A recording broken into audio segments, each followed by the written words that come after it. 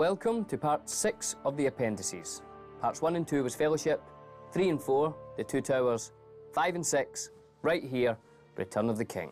It's a pretty big, extensive DVD. There's lots of things that you're going to enjoy. On this disc, you'll find documentaries sort of documenting the beginning of production on Return of the King until the premieres, until sort of the last road.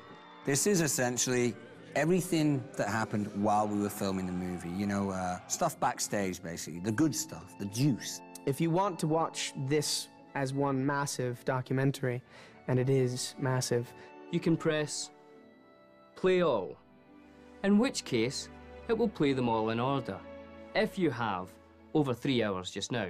If you want to see individual features, you press the index. That will refer you to the table of contents, and that'll get you on your way.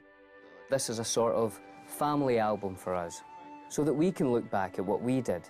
And actually, if this is me watching this, if this is you, Billy, then, wow, look how young you looked, eh? It's kind of amazing. This is sort of the last film, so I think that there is greater significance to some of this footage. That's it. This is the last one, so, you know, get a hanky and call your mum up, because this is the final installment of Lord of the Rings. So enjoy, and hopefully we'll see you all again in some fashion.